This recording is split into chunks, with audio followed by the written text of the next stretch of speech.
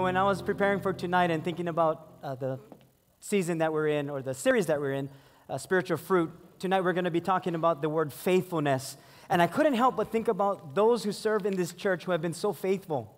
Pastor Pauline being one of them, and our worship team, our volunteers, you who serve, you've been faithful, you've been attending church, you've been giving. Like, this is a very faithful church. And so I am so glad to be a part of what God is doing, and even more as we see new people coming to know Christ, our youth rising up, and those who are rising up in leadership. I'm just so thankful that I get to be a part of an amazing church body. Like, I like seeing you guys. I like coming to church. And I know being the pastor here, it's like, well, you got to come to church. And I don't have to. I get to be here. And please forgive me when I'm out in like the mall or someplace and you say hi and I forget your name. Please help me with that, and let's work together, because you're going to know my name. That's easy because I'm only one person. So let's try to work together, and if I forget your name, then please forgive me. And I only say that as a prerequisite, just in case I do run into you and you're like offended, which doesn't happen. I'm just saying, if it does, we've already made it clear. I don't even know why I brought that up. So let's turn to Galatians chapter 5, verse 22. And we've been in this series talking about spiritual fruit. If you have your church app, you can open that up too, and you're going to have the scriptures to follow along. And part of tonight in talking about the fruit of the Spirit is going through the 9 traits of this spiritual fruit that God has said to us, that this is what can happen in your life when you come in contact with me and you develop this relationship with me. You're going to bear fruit. You're going to have spiritual fruit. And in Galatians 5:22, it says the fruit of the Spirit is love, joy, peace, patience, kindness, goodness, faithfulness, gentleness, and self-control. And then it says, and against such things there is no law.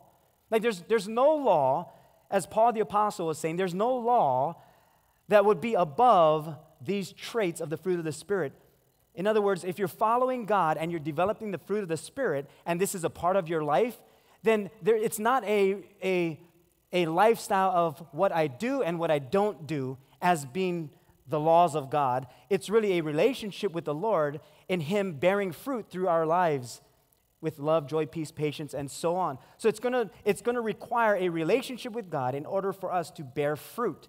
And when it comes to this trait of faithfulness, although these 9 traits put together is being said as the fruit of the Spirit, we can learn each individual trait of each part of the fruit of the Spirit. And tonight, being faithfulness, I thought about faithfulness and this trait of faithfulness, that it really comes down to, where do we put our faith into? Who are we going to trust, and what is that going to look like? A trait actually is described as a distinguishing quality or characteristic, typically one belonging to a person. So if we want to develop this trait of faithfulness, then we have to own it. Like, it has to belong to us. It's not going to be a part of some thought or maybe some theory, or one day I'm faithful, the other day I'm not, or I'm going to have sporadic moments of being faithful or sporadic moments of having faith in God. No, this is a lifestyle. This is who God has made me to be. This is a character quality that we're going to possess as believers. I remember some time ago, I went back to Oahu. I grew up there. And one of the greatest joys of growing up on Oahu was having the Manapool Man. And if you grew up on Oahu, just think about it. Candy coming to you. That's like the greatest deal ever. Candy coming to you, and Manapuas, and soda, and right after school or during summertime, they know when to show up. And we're unsupervised children. So all they have to do is play raindrops keep falling on your head, and we're mesmerized. And so we find the Manapool Man. And so as we were growing up, Manapool Man, and you had different ones. There's one, his name was Charlie, and with Charlie you could charge. Like, you could run a tab. So because my mom had a tab, I could charge. And so my mom's tab would run up, and I would be like, hey, what you guys like? You guys like one popsicle? And I was like, I was the man. I could treat people to gum. And it was cheap back then, right? Because I'm, 45, so back then you could buy a 5-cent gum, and that was fine. But as time went on, I moved away, and I came here to the Big Island. And I was surprised that there was no Manapool Man. And I was thinking, why is there no Manapool Man? And then I saw how big the Big Island was, and there are no houses really close by because we're in Paradise Park. So you live on acre lots, so if a monopole man went there, they'd lose money. So I go back to Oahu. This is years later. I go back to Oahu, and I'm not even thinking of the monopole man because it's like I lost hope when I came here that there was never, ever going to be a monopole man ever around. So I went back to Oahu, visited my mom, and then I heard the song. Raindrops keep falling on your head. And it's just this speaker outside of their truck, their van, and it's not even sounding good. There's no, beats to it. There's no, subwoofers. It's just this PA system, this megaphone, and it's just playing this. We could care less what it sounded like. All we knew was there was candy in it and there was monopole and other goodies. No, I go back there, and same person working. Same person, Charlie. And he remembered me. He said, "Hey, where you been?" I said, "Where I've been? You need to diversify. You need to turn this into some kind of like a restaurant. You can have like different monopole trucks and have different Charlies around, and then just duplicate yourself." I said, "I'm on the Big Island. They don't have monopole man. You could make a lot of money on the Big Island." He said, "No, too big the area." I said, "Oh yeah, that makes sense." I said, "Hey, you still charge? My mom still on tab." He said, "No, I don't charge no more." He said, because people don't pay back. And after I saw him, I saw another lady, and this time Heidi was with me. And she saw me, she goes, "Oh, where you been?" I said, I moved to the Big Island, and I'm like, "Wait, you still do this? This is amazing." She goes, "Oh yeah, I do. My children work with me now." I said, "Oh, it's so good."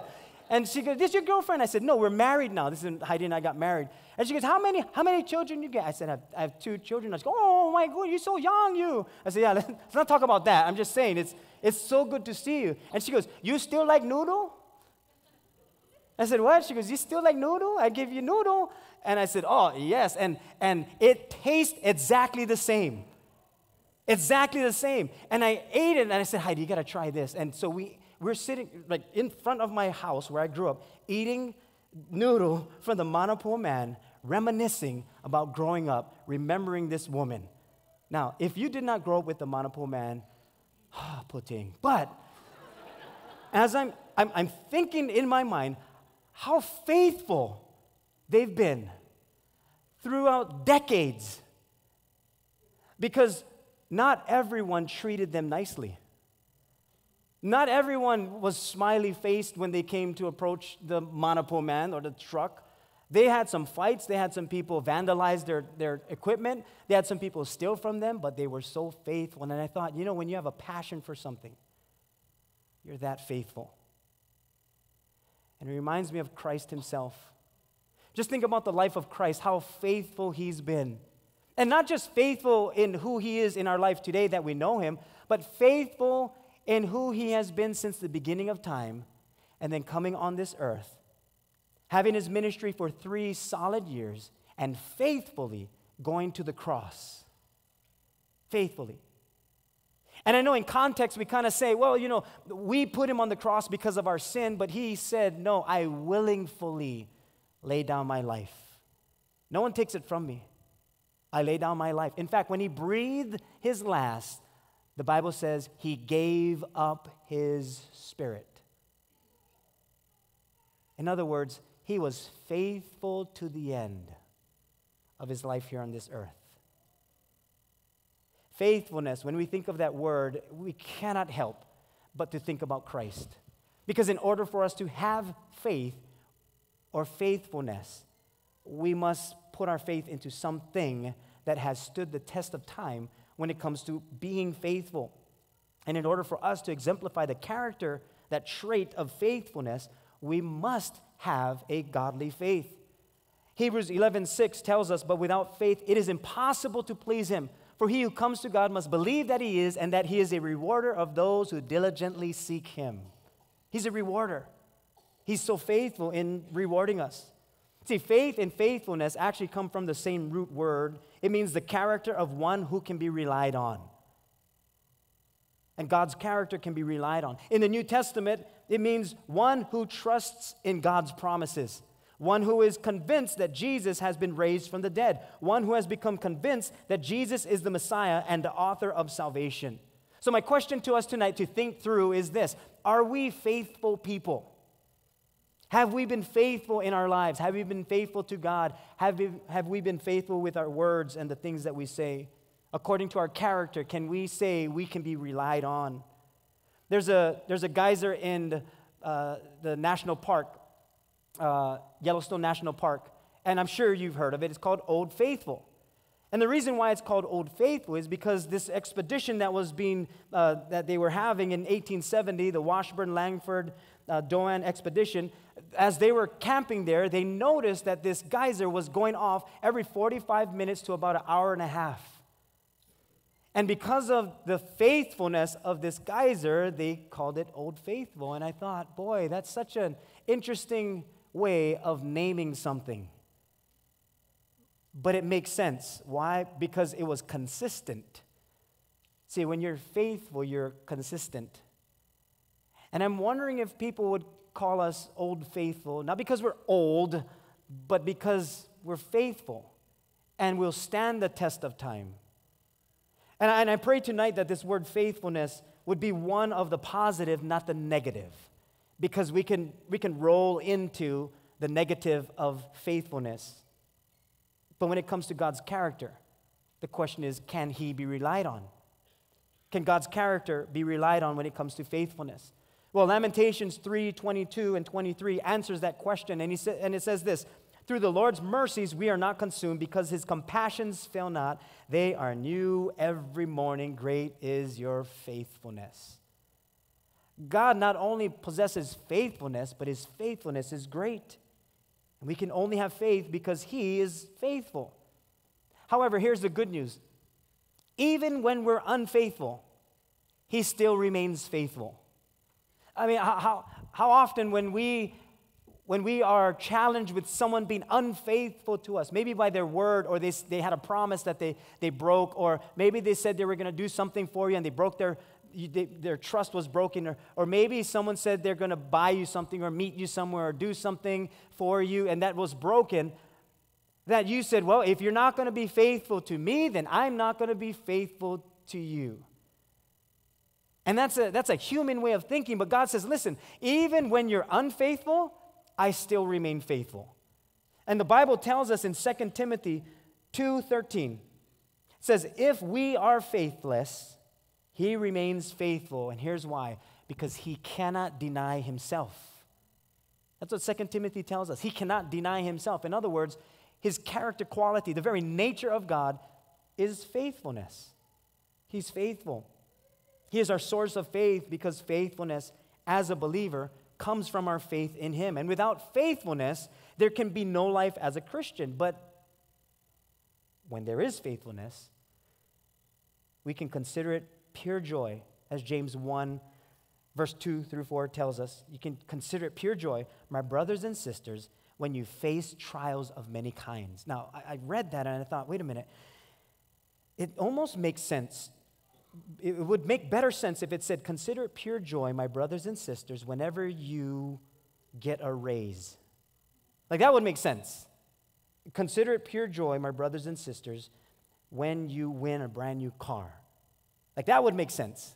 Or consider it pure joy, my brothers and sisters, when you lose weight just like that. Like, that makes sense. Like, you would be joyful in that, but the Bible is actually saying, consider it pure joy, my brothers and sisters, when you face trials of many kinds. Now, it doesn't seem like we should consider it pure joy. We would consider it pure, like, hard luck, bad life. Consider it the worst day ever when you encounter various trials.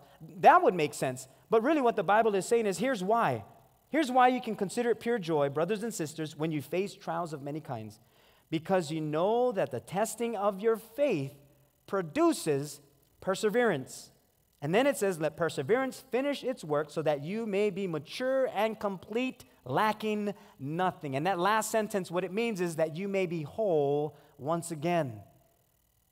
You see, when it comes to our faith being tested, it's not just so that we can pass the test and say, oh, I passed this test and now I'm faithful. No, the Lord is saying, listen, I'm trying to make you whole again. Because life before me ripped you to shreds. And now that you've come to me, I have to make you whole once again. In other words, your inside, your soul is empty.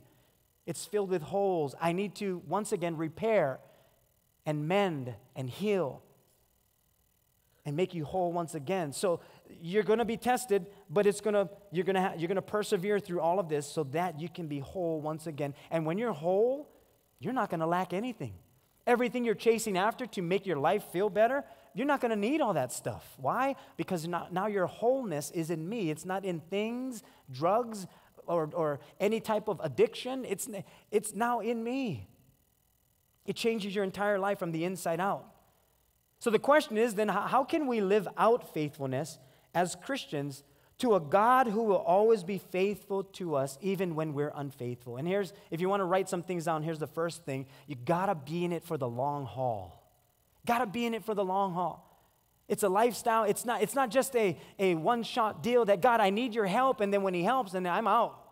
Okay, God, thank you very much. I don't need to go to church anymore. I don't need to fellowship with other believers. I don't need to give more to you. I'm good because everything's better now. No, we got to be in it for the long haul because it's a lifestyle. I've often heard it say that when the devil comes against us, he doesn't care what side of the boat we fall off of, so long as we fall off. So when it comes to our relationship with God, being in the long haul means even though I fall, I get back up. I will continue to move forward no matter what. As human beings, faithfulness doesn't mean we're not going to make mistakes. Faithfulness just means that we're going to continue to persevere. Now here's the difference when we think of making a mistake, or some people say, I've sinned, or some people say, I made a mistake. What's the difference?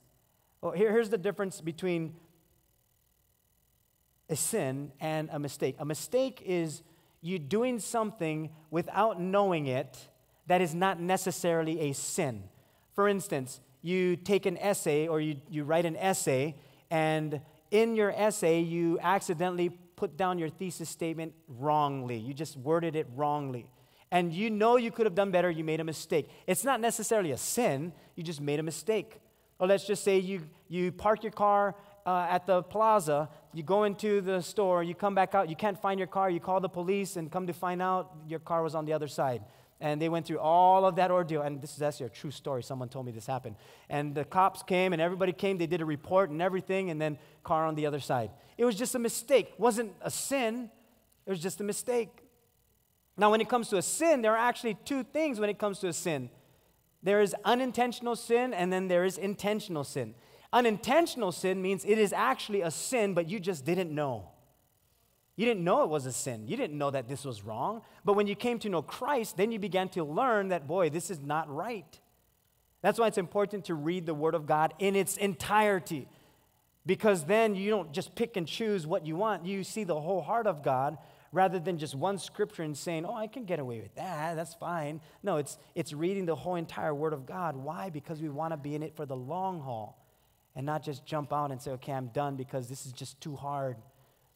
But there are those unintentional sins that we didn't know about, but then we learn later that, oh boy, that's not right with God.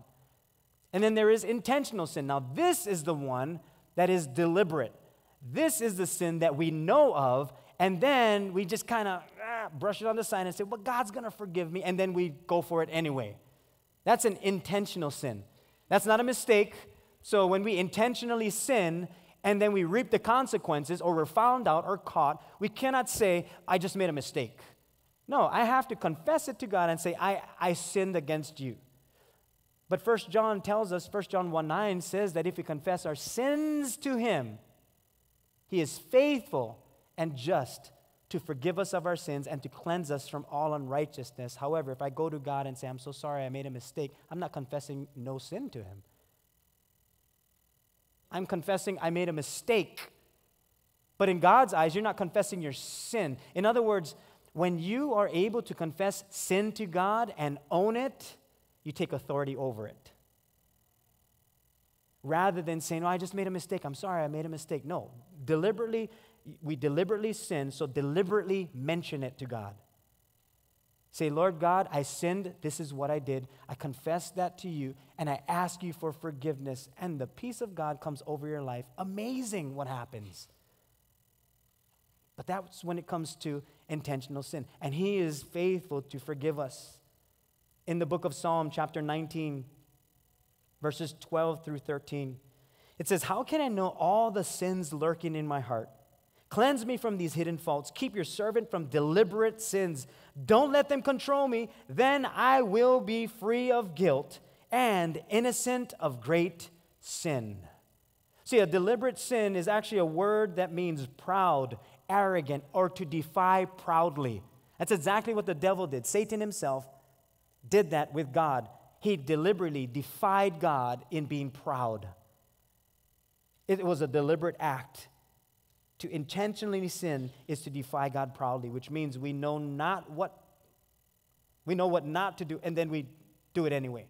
We know we shouldn't do that, but then we do it anyway. That's an intentional sin. And what we're saying is we're defying God proudly. That's an intentional sin. So to be in it for the long haul means, boy, I got to learn that. I got to learn the difference between the two. And then when it comes to me intentionally sinning, I got to pull back, God. I need your help in this because it's so tempting. And God says, I can help you because I am faithful. And I will always meet your needs. James 4:17 tells us to remember it is sin to know what you ought to do and then not do it. So even knowing what we should do and not doing it is also a sin. And whenever God speaks something to us and says, this is what you are to do, and I know I need to do that, for me not to do it, that's sin. Why? Because it's deliberately going against God and defying God. So it almost sounds like bad news. It's saying, well, how then can I be in it for the long haul if everything I'm going to do is like, it's a sin? Like, my life right now, it's almost like I'm deliberately sinning then every single day. Well, here's what Proverbs 24:16 tells us. And this is so important for us to understand. It says, the godly may trip 7 times, but they will get up again. But one disaster is enough to overthrow the wicked. In other words, the Bible is saying, listen, what makes you godly is not that you don't sin. What makes you godly is that you sin and you get back up. Not in the context of deliberately, but what you're saying is, Lord, when I've fallen, I've deliberately sinned, I'm going to get back up. I'm not going to do that again. I need your help, God. And you be consistent with Him because He's going to be faithful with you. Even though you fall 7 times, you get up and you go again. And again, you go, you fall, you get up, you keep going. Because after a while, years go by, you'll be thinking to yourself, wow, God, you've been so faithful.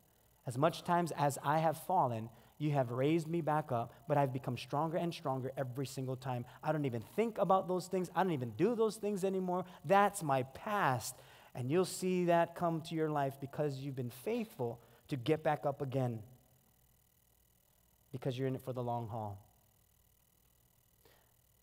And God says, I'm going to show my faithfulness because you're in it for the long haul. It's a relationship. Here's the second thing, and here it is, to possess godly values. That you want to possess godly values. To be faithful, we have to have godly values. Otherwise, what are we going to be faithful in? To be faithful means we have to have some type of value system. Something has to guide us. There needs to be some type of parameter helping us along the way. And you might think, parameters, that almost sounds like I'm going to be imprisoned. No, you're going to be freer than you were before. No. Before I could do anything I want. Yeah, that's when you were in prison. But now that you have parameters, you have some guardrails, it's going to help you to be freer. Now you can live your life according to the will of God because now you have some guidelines, you have some guidance. It's like going on the highway. Imagine if there were no lines or guardrails. You think that's freedom? No, that's catastrophe.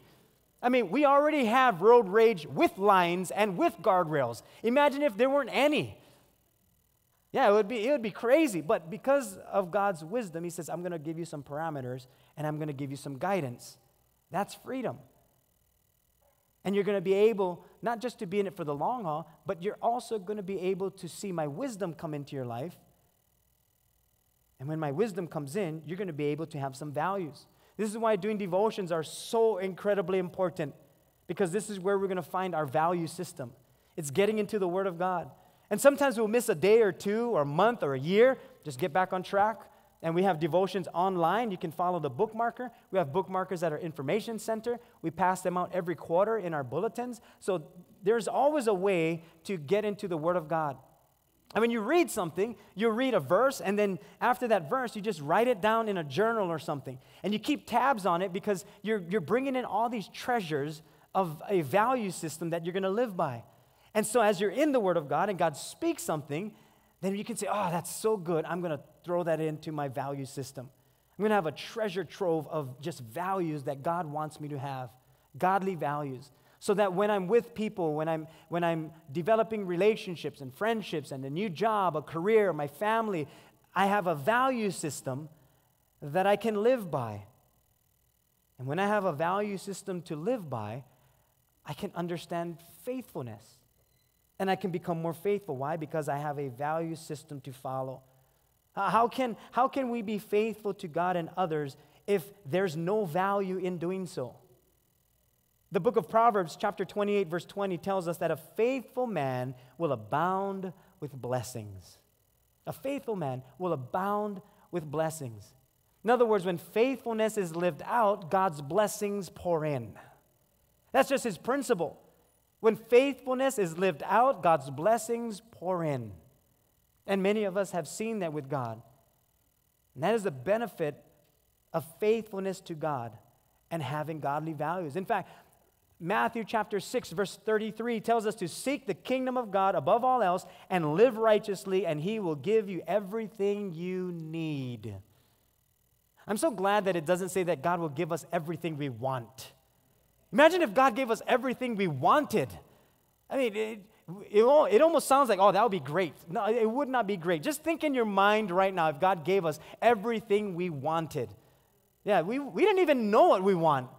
We have desires, we want to get things, but really God knows exactly what we need.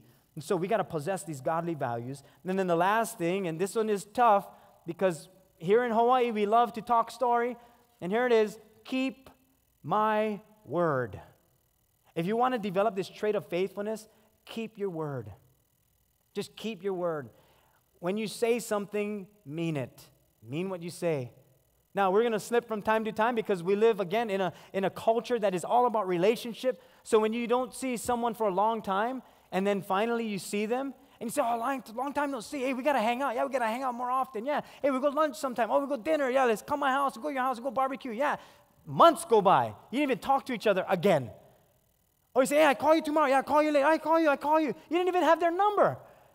It's like we're just saying that almost like for the context of the talk that's happening right now. But if we're going to say something, then we're going to have to follow through with it. And that's the tough part. Because sometimes we say things in the moment because it just feels right. And sometimes we say things and we never keep our word. In Proverbs 20:25 tells us, don't trap yourself by making a rash promise to God and only later counting the cost. In other words, God is saying, you know when you speak words, because you represent me, it's actually words that you're giving to me. So when you're speaking these words, just keep your word. This is what happens when we don't keep our word. Today, we have these things called contracts. We pay lawyers, well, not me, I don't pay no lawyer. People pay lawyers millions of dollars when there is a business acquisition that is worth billions and sometimes millions. Why? Because of people's words. They don't trust their words, so you got to write it on a piece of paper, a thick piece of paper, and you read it, you can't understand it, so you have to give it to a lawyer who understands lawyer talk, and then you trust that guy, you pay him big bucks or her, and then you say, where do I sign? And then you sign it. And that signature represents that this contract I'm going to hold to, because words are not enough anymore. And God says, here's what I'm going to do. I'm going to give you the first deal. I'm going to send myself. I'm going to die for you. I'm going to bargain myself, die for you on the cross, and I'll show you that I will keep my word. And he did, and he continues to do so. If you ever want to see faithfulness, just look to the face of God, because he's always been faithful. And for us, when we said yes to Jesus, we are actually saying, I am going to be your disciple. Now, I know we use the word Christian, but really that word Christian came after the disciples went to a place called Antioch, if you read the book of Acts, that they were labeled Christians because they were followers of Jesus Christ. But really, we're disciples of Jesus Christ, which is a learner, which means we learn from Jesus Christ. He is our teacher. He is our Lord, our Savior, so He's going to teach us, and we're going to follow after Him. And part of being a believer when we said yes to Jesus was saying yes to being a disciple, to learn from Him, and then to carry out the Great Commission found in Matthew 28. And it reads this, Matthew 28, 19 and 20. It says, "Go therefore and make disciples of all nations, baptizing them in the name of the Father, the Son, and the Holy Spirit, teaching them to observe everything that I have commanded you, and lo, I am with you always, even to the end of the age." What Jesus is saying is, faithfulness is not necessarily dependent on you alone as a believer. Faithfulness is dependent on me as your God in faithfully carrying you out in the Great Commission. That you would rely on my faithfulness more than you do your very own. Why? Because I keep my word even when you don't.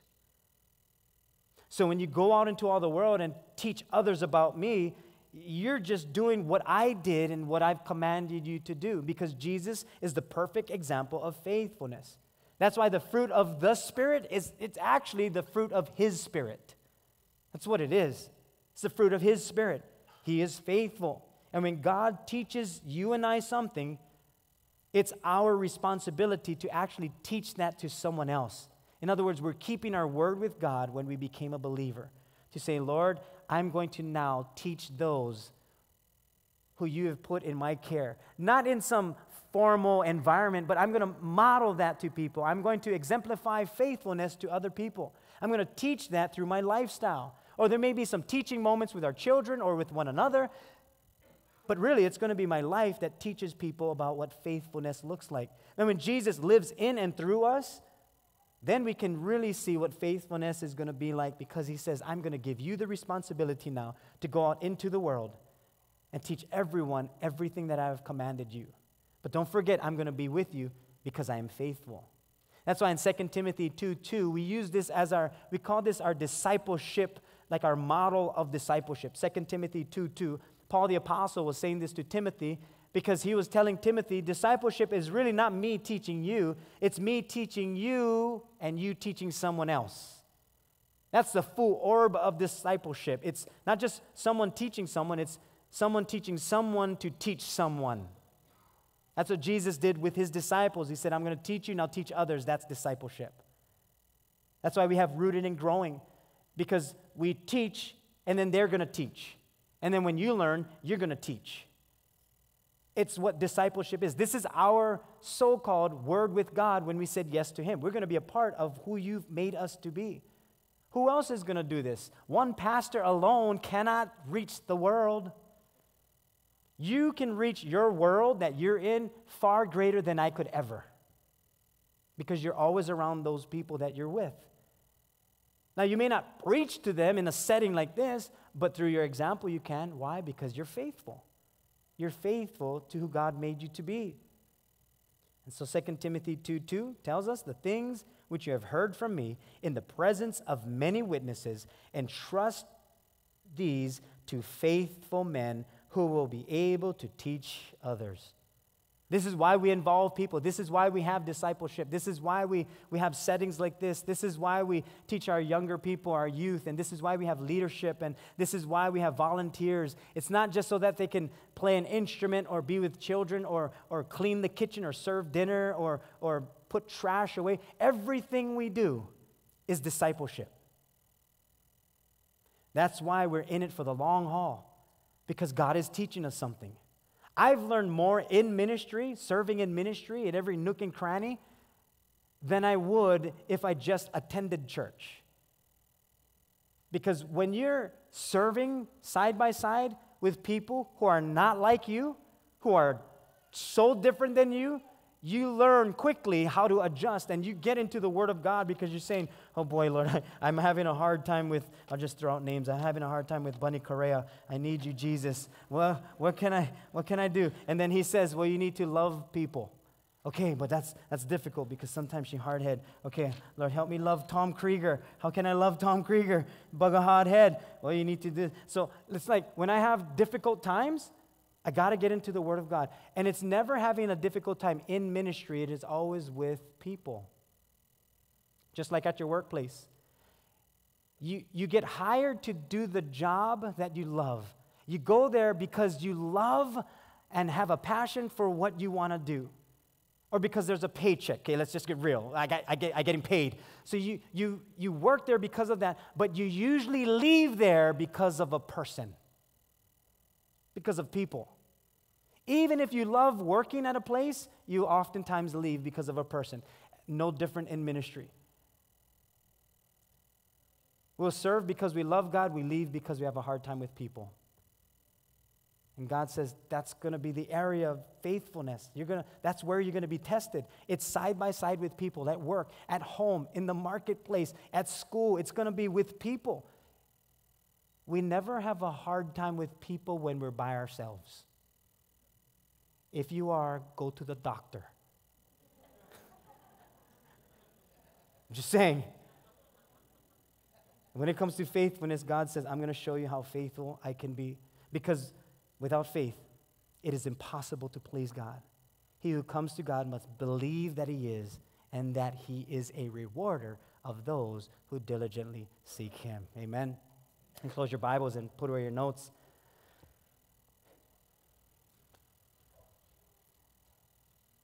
There's a story that I came across, and I'm going to invite Grayson to the keyboard.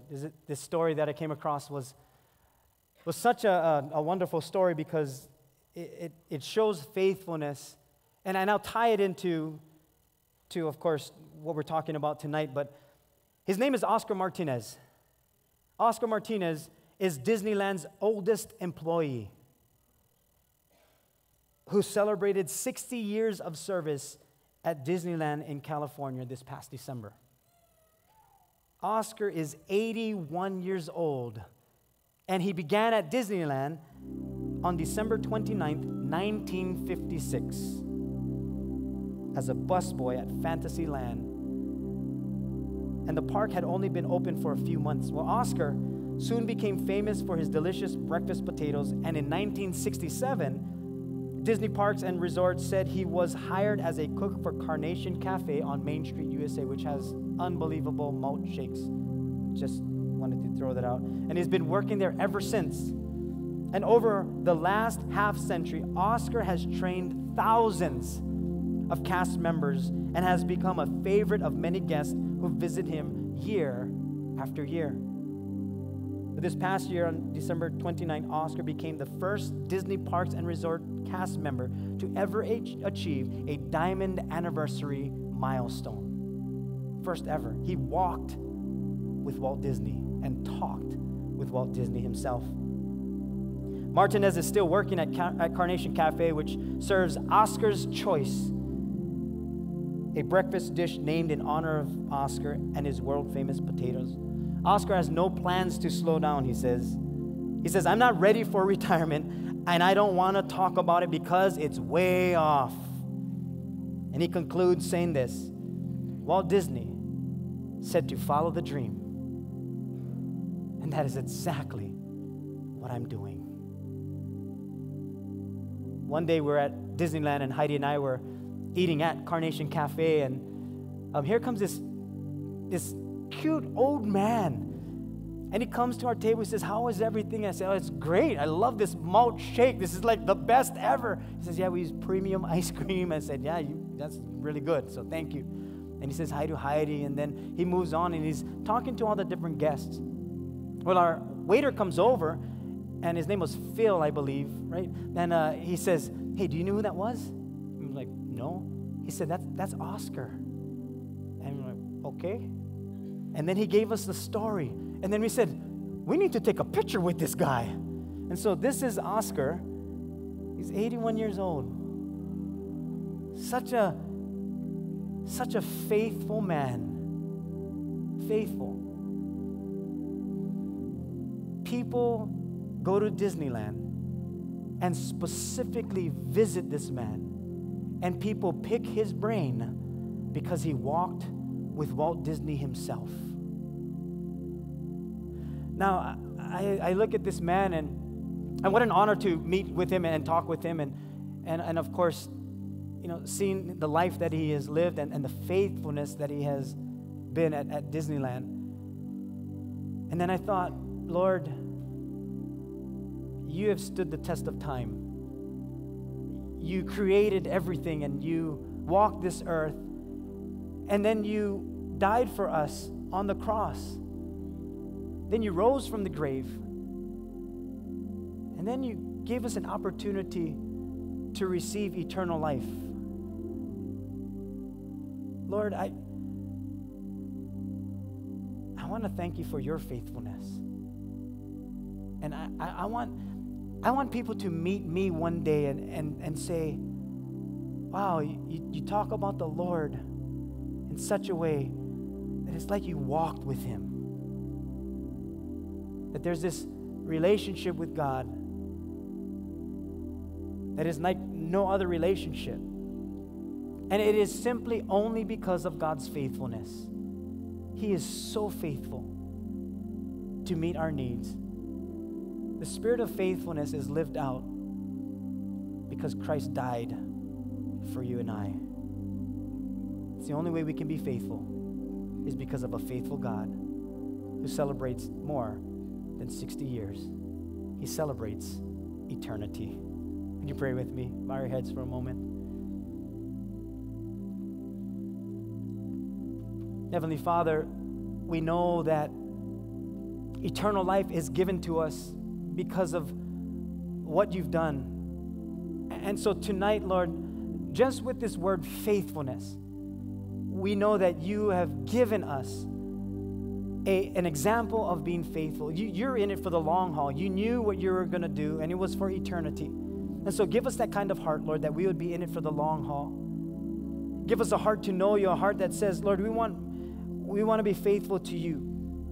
That we would be men and women who not only love you, but we possess these godly values, that we seek your face, and that as we get into your word, that we would put into our hearts your values, that we would be people who keep our word. When we're going to say something, we follow through with it.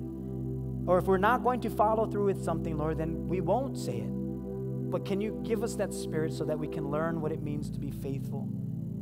And then at the same time, Lord, we're so grateful that you have kept your word.